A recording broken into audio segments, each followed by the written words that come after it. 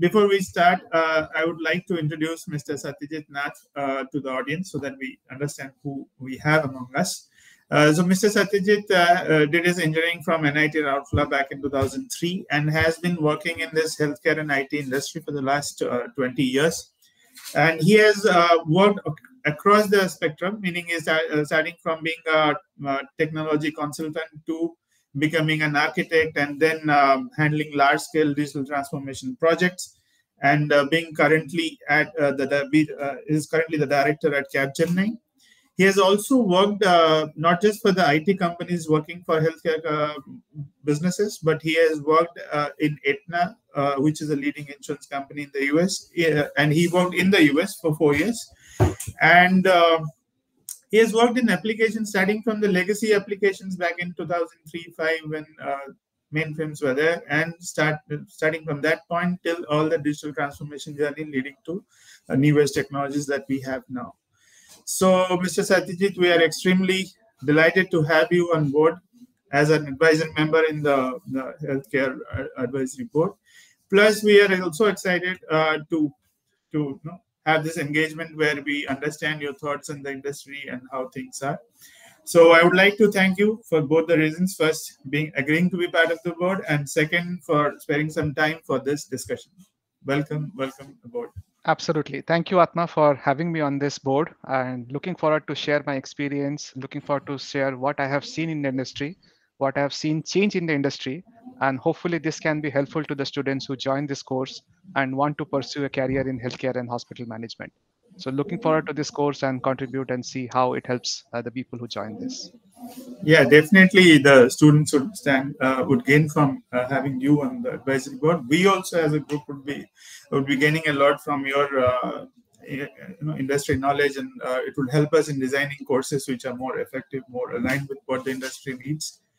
Okay, to start with your rich experience, we would like to know two things. One is, what do you think about the near-term perspective in terms of where the industry is headed and what are the skills and future career options? And in the long term as well, someone who wants to build a career in healthcare and IT, what would be the right way of doing things? Or what are the career future prospects you see, not only abroad, but in India as well? If you can share a sort of a broader context and help us understand, that would be great. Absolutely. I think we all know healthcare has been one of the most important pillars in our industry, right? I mean, all of us know the need of hospital, all of us know the need of quality care providers, but somehow the technology aspect of healthcare companies has not been as mature as it is in a retail space or in other spaces. They have technically been lagging behind in terms of technology. That's what I have seen in my entire years of experience. But COVID-19 acted as a forcing function for the healthcare industry, and it is forcing the companies, not just the providers but also the insurance players, to future proof their technology estate and enable resilient business models by focusing on digital themes like automation, IoT, mobility, data and analytics, security, and cloud. Now, these themes such as payer provider collaboration, population health management, interoperability, value based care, member patient engagement, these are things which are driving the demand for digital adoption among all these companies.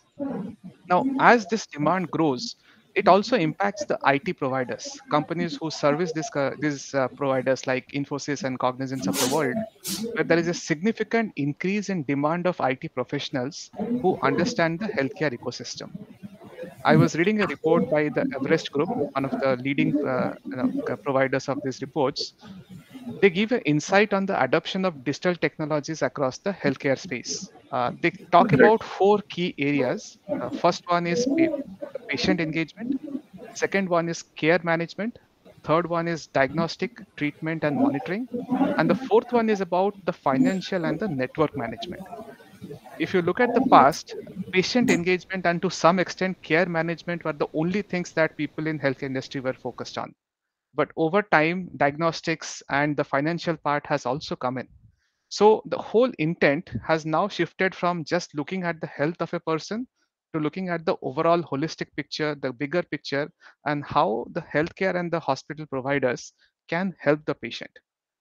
Basically, through cost and efficiency improvement, The adoption of value-based models, personalization, and changing consumer expectations has pushed across a need for adopting digital technology.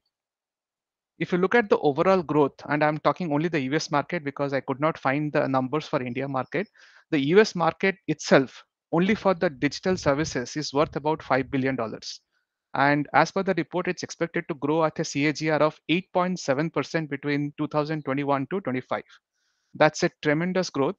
And we need to have the right set of people to capitalize on this growth and give the benefit across to the providers and the payers equally.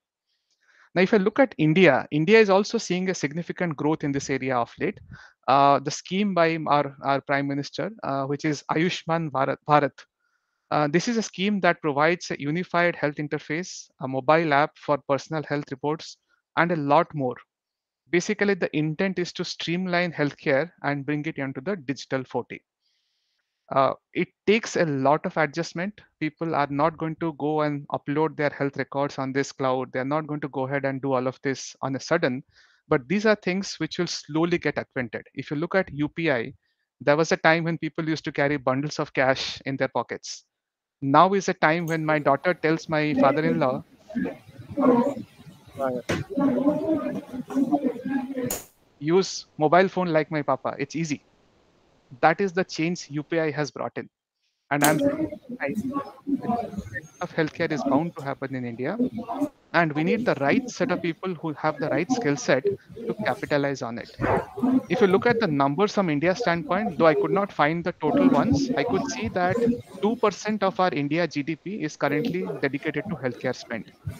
And if you look at advanced countries like Europe or US, you will see it is about 8 to 10%.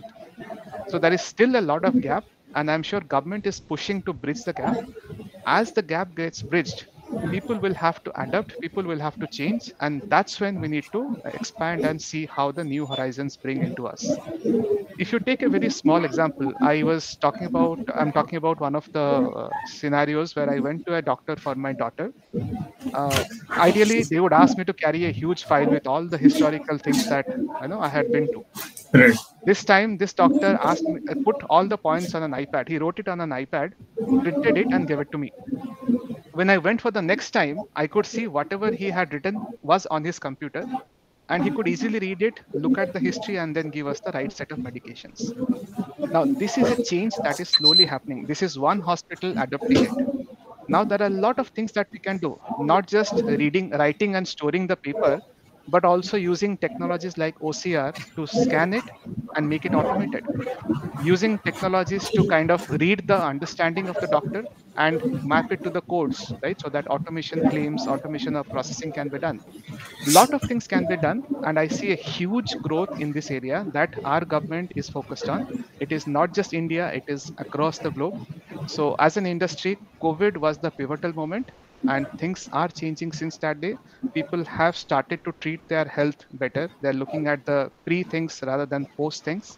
So I think it's a huge opportunity, and we should be looking at growth in the healthcare sector and trying to leverage our skill set to be part of this growth. Right, right. That is a really a great summary of the prospects that there exist for, especially you elaborated more on the hospital side. I guess the same opportunities exist in the insurance sector as well, given that they are tightly Oh, absolutely. coupled together. And that would also provide a lot of opportunities for IT professionals, in the sense that those who have a technical background and want to be experts in a healthcare industry per se, they would have a really great future going forward, given this huge amount of work that is expected to come, not just from the US but India side as well, right? So, So, right, like I was saying, the example that I told about the person writing on an iPad, printing it, and saving it digitally, it is right, not something that a doctor can do. It's an IT professional who has the ability to do that. And as providers, as insurance company try to scale up and improve these efficiencies in the system, they would need more and more people on the IT side, people who just do not understand IT, but they also understand the healthcare side of things. right, IT is yeah, not about writing code. IT is about solving a business problem. So we obviously need people who understand the problem and have the idea, have the knowledge to solve the problem. Once that has been done, the IT team will obviously write the code, write the programs to do it. There is an absolutely huge line of business that is going to grow on the IT side of things, where we can leverage on this growth in healthcare. So I see a huge demand on the IT professional side as well, where this will also catalyze. Yeah, that's you put it very rightly when you said that IT is more about not just about programming, but it's about solving business problems, and that's where understanding the domain and the industry is extremely important. So a program like an MBA in healthcare for IT people would be very ideal, given the need that it has. Oh, Great, absolutely. great insights. Uh, and just quickly coming to the next question that I had in mind is to understand. See the normal trend we have now is that people go for an MBA, which is mostly designed on functional lines. Like people are either marketing experts or finance or and the other types. But as you mentioned, that no, there is a need to have people who are more industry oriented, meaning we have skills which are industry focused. Maybe I am an MBA in energy sector, or I am an MBA in healthcare. Uh, what value do you see in such specialized degrees? Is it really restricting your future growth, or does it really expand my career prospects if I specialize in a particular industry vis-a-vis doing it in, say, a general MBA where I can say I'm a major in marketing and then I can work in any industry per se, versus saying that I'm a healthcare expert. And so, what do you see the in terms of career growth prospects? Oh, absolutely. I think the way you ask the question, when I look at a marketing guy or a finance guy, obviously he or she might think I have an opportunity to go any industry or any field, which is right. He or she can join any field, any industry. But if you look at an experienced person, somebody who has been in an industry for 5 years or 7 years, you typically see that this person wants to specialize in one area and then build on it. Obviously, as we gain experience, people try to focus on one domain, one area, and build an expertise on it. The way I look at the healthcare program is basically giving you that opportunity in advance. People might look at it as it is narrowing my opportunity. I look at it in an alternate way. Anyway, you are going to focus on one of the opportunities and build on it. It is giving you the opportunity from the very beginning. It is getting you industry ready from the very beginning. Somebody who does a finance MBA or a marketing MBA joins a healthcare company, gains healthcare knowledge over time. But you are an expert, you will be an expert of healthcare coming out of the college and then joining the industry and then using that experience to sorry, to build on it. Now, in this, if you look at the overall growth, the points that I was talking about, there are a lot of key digital adoption drivers for the healthcare companies. Think of things like cost efficiency. Think of care management and delivery. Think about patient experience. Think about rising consumerism in the industry. Telehealth is one of the big things that has come up post COVID. Virtual care, remote patient monitoring, and all of these things. Optimizing the access to healthcare. So, if you look at these key problems that the industry is facing and trying to solve, it is not just a single degree or a single technology that can solve it. You need to have an expand in all these areas, a hold in all these areas, and most importantly, core knowledge of the industry to be able to solve them. If you look at a Right. simple example, right? If you look at Shark Tank India that is running right now, a lot of healthcare focused companies have come up with a solution for that. If you look at one of the examples I was seeing, there is a company which has come up with a kit where they can do IUI at home. There's a company that has invented a add-on item on stethoscope through which you can do digital monitoring of your stethoscope from a remote place. Now, these are Right. problems which are solved because these persons face the problem. A random person cannot go and do innovation. There's a very powerful saying in innovation which we call Gemba or go and see. Innovation is not something that happens in an AC cubicle where somebody says, you know what, let's innovate. Innovation happens when people go to the root level, understand the problem, and then they try to solve the problem. In the same way, when a person comes out of a MBA program of healthcare and management, he or she understands the knowledge of the area. He then Right. goes and works in an industry, be it IT as a business analyst, be it a hospital as a member, be it one of the pharmacy or any of the providers. He comes with a lot of knowledge, And that knowledge, along with work that he or she sees on the ground, leads to all these innovations. So I think it is not how people think. It is not that specialized skills are not important. Industry does need specialized skill, and people do gain the expertise over time to add the value. In the current Right. state, somebody who is doing this particular course will come up with the industry knowledge, and he or she will also be conversant with technology. And a mixture of these two is what leads to the advantages that he or she can bring in to the company that he joins. So I believe it is not a limiting thing for this course or somebody joining this course that I'm restricting my options. To answer that question fairly, well, there are a lot of options in healthcare. If you're looking and thinking, I'm doing a healthcare MBA, I will not get a job in a non healthcare company, maybe my answer would be you don't need to look out for a job in a non healthcare company. It is an area that Right. continues to grow. It is an area where there is a lot of demand, and absolutely you come with a lot of skill set which is applicable for you, and you can use that skill set in your company on day one. So that is the advantage that such a course brings in over a generic MBA. I'm not saying generic MBA is bad, but I think the way the structure of the course is, the way the Correct. course has been designed, it does add a lot of value. And I think people who have that skill set, who have that knowledge and want to serve the people should absolutely opt for this. Excellent. That excellent insights, especially for someone who is interested in healthcare as an industry and then wants to really build on it. In fact, you put it all in a very precise, concise way, all the great options there are. And you also touched upon something which is really exciting, is that someone who also wants to be an entrepreneur, there is a huge set of potential opportunities out there, meaning with the Absolutely. past technology knowledge, or the course also has some technology component to it, and then the domain expertise would help people come up with innovative products which are really needed in the market. So that's really great insights. Thanks. Absolutely. Yeah. So, given this, I would come to the last question of this discussion. Last, because it's really exciting talking to you, but I understand you are hard pressed for time, and we need to wind it up. So, given you have had a look at the design of the healthcare program that IIM Bodh Gaya has launched, which will be starting this academic year. What are your thoughts on the program? How is it designed? Is it really catering to all the aspects that you touched upon? Any thoughts? Your thoughts on the program?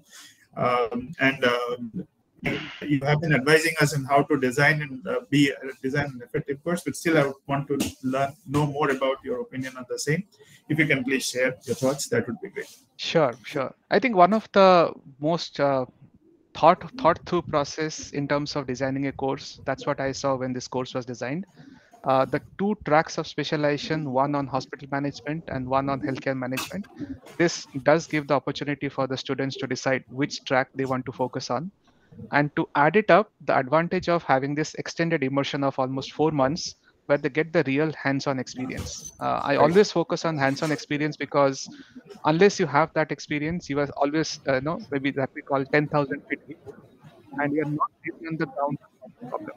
These are two key things that students have the idea, have the option of choosing the one they want to take and get the experience.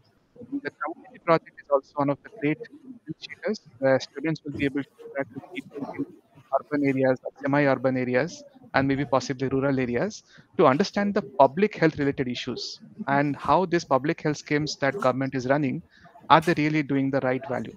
So these are things which I don't think are normal in any course, but I think this is well designed. It does add this additional angle which gives that additional benefit to the student of how he or she can go ahead and help the student, help the people. Uh, it also focuses not only on the healthcare delivery side, but also on other aspects. There are courses around financial management, operational management, Right. sustainable development practices, product and quality management. Healthcare is not just focused to somebody going to a doctor and getting a fix. It is about advising the person, empathizing with the person, helping the person in terms of finances, managing the hospital in such a way that the patients get a seamless experience, adapting technology. I think all those angles which are really the need of the industry have been built into this course. Obviously, industry professionals, we are all helping build the course, and hopefully we'll be able to take some courses. And as we do, the advantage that the people will get is they will also get to see the practical side of things and not just the theoretical. So, with the extended immersion, the community project, and industry professionals, a person who is coming out of this course is not just theoretically ready, but to some extent practically ready to attempt and be a better person in the industry. So he is more industry ready, if you can call it that way. Uh, Right. Career opportunities are immense. We touched upon it in our discussion. It is not only Great. hospital or the associated firms like labs or pharmacies. It is also in consulting companies and IT companies. Also on the product side, like GE, who are building healthcare products. There are a lot of opportunities for them. People coming out of this course can pick up. To address your point, where is this course limiting? I see it's actually a lot enriching. They can be a management consultant in an IT company, or they can be a product manager for a company like GE, which is building healthcare products. They can also get into market research, understand where the industry is going. They can join a Gartner or a Forrester. They can be business development executives and managers for large pharma companies, and they can run the business. They can be a subject matter expert and work on running programs for large IT companies as well. So I think Right. there is a lot of opportunities, and the way this course is designed, it gives the skill set to the people that they need to come and be better in this industry. So I think it's one of the better design courses that I have seen, and I'm looking forward to this course to start and succeed and give the help that people need to succeed in their career as well. Great. Thank you. Thank you for the kind words about the design that we have done. And you're right. Actually, it has a lot of elements which are required to develop a more holistic skill set so that people are ready to take on the industry. Absolutely. And great. We hope everything works out great. And we really appreciate you agreeing to be part of this journey and being on the advisory board, helping us out, and for this discussion as well. Thank you. Absolutely. Thank you Looking so much. forward to a lot of Munna Bhai MBBS coming out of this course and giving Right. those jadoo ki jappis to the people, helping the world and helping them heal. So looking Uh, forward to this course. Great, great, great. Thank you. Thank you, Mr. Thank Sati. you. Thank you so much for your time. Have a great day. You Thank you. too. Have a good day. Bye. Thank you. Yeah. Bye.